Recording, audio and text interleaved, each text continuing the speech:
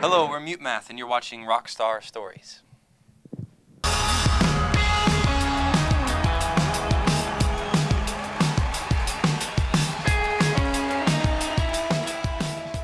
everybody, what's up? I'm Zach, and I'm here with the guys from Mute Math. How y'all doing? We're doing good. How are you, Zach? I'm doing pretty fantastic. I'm not gonna lie, the weather's nice outside, and I'm about to go watch Mute Math play with the Fray. So It's a lethal combination. it is. It is. How has this tour been going for you guys? It's been fine. Now, by nice weather, you mean rainy? Well, it's not raining anymore. That's true. The rain has followed us the entire tour. Yeah, I liked it.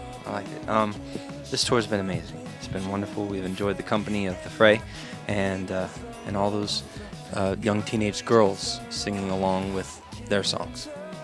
Well, soon I'll be singing along with your songs. Yeah, no, we've gotten a good reaction from them. It usually starts off, I think we may be a little intimidating at first, but they seem to warm up to us by the end. So they start with the arms crossed with the head nod going on, and then they...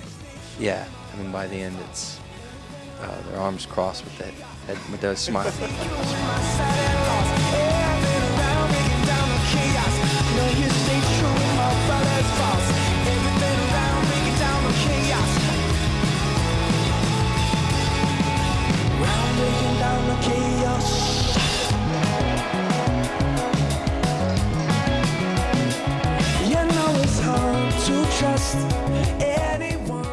Now you guys have a full length and an EP out right now.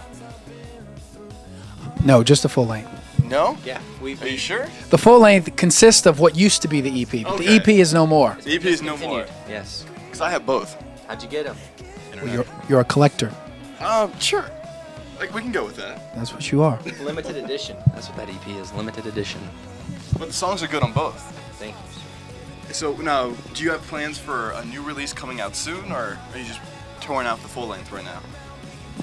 Yeah, we're gonna record this summer, and we're working on new material, but we will still continue to tour this record probably into the fall, because the new release won't be out till probably '98.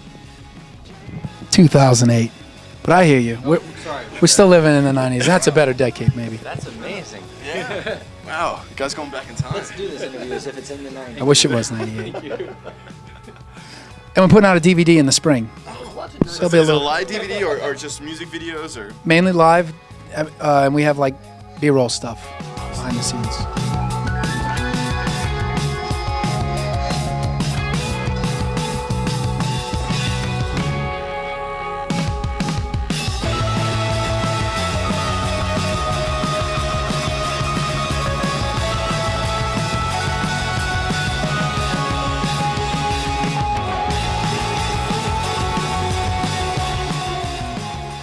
You know, what goes into the process for writing the songs? Sometimes we create them on our samplers. That's how we kind of demo ideas in different rooms, and we converge and talk about it. And then through playing together as a group, we hash out the idea. I think for our next album, though, we're going to try to create in different ways, see if anything good comes of it. If not, back to the samplers.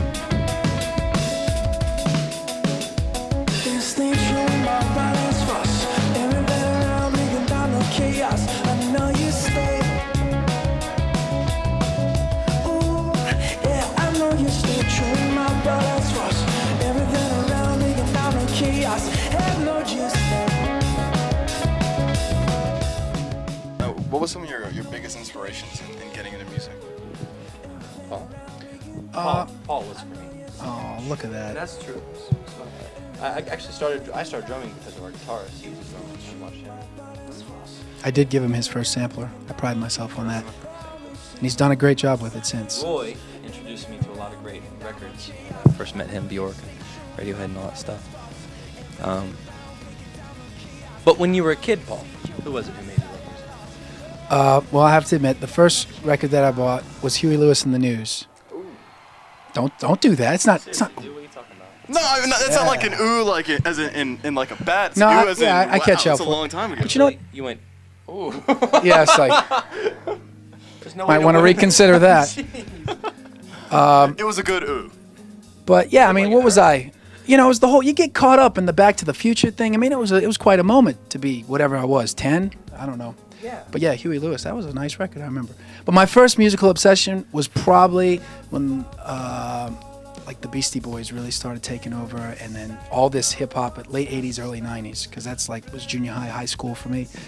And Tribe Called Quest, Cypress Hill, Lords of the Underground, groups like that is what made me want to go figure out what are they using to make that music. I got a sampler and all that stuff, and that's kind of we probably share that. I think all the guys probably. Yeah. Well, it's an interesting thing to look at what first made you love music, because your tastes change with time, and like for me, I loved Buddy Holly. I was just reminiscing about this with a guy I met earlier today. I loved Buddy Holly as a kid. I connected with him more than all the other oldies guys, for whatever reason. I think it was the downstrokey guitar. I think he was doing something that was just, and as a kid to hear that, it was like the most exciting thing ever. And I look at the things that used to get me so hyped up as a kid, and I see it differently now. I still like his music. I still like all that music I listened to as a kid, but our tastes change and evolve slowly.